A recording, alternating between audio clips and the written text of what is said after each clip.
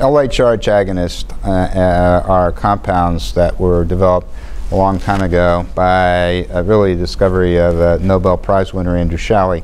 And he noted that when you injected these agonists, what happened was that testosterone went down.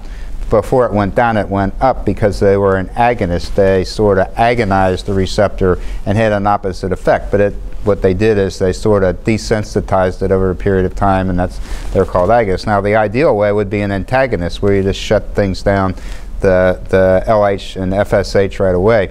That never was developed for a whole bunch of challenges in volume and allergic reactions and things like that until a few years ago. Companies were able to develop an antagonist, and so there are some advantages of antagonist over agonist.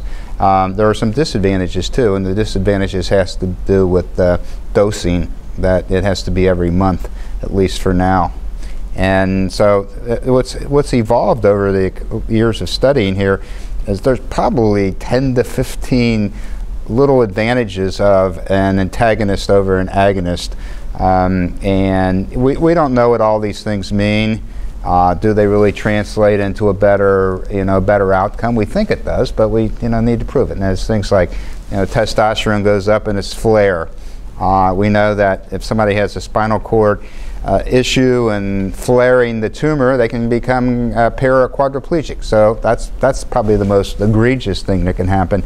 And then there's other things like cardiovascular and renal failure and things like that.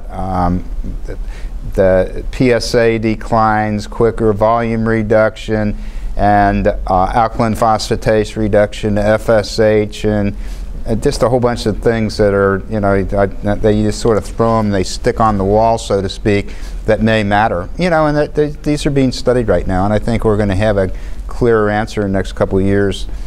Are these distinct advantages really, that what we think are advantages, really real or not?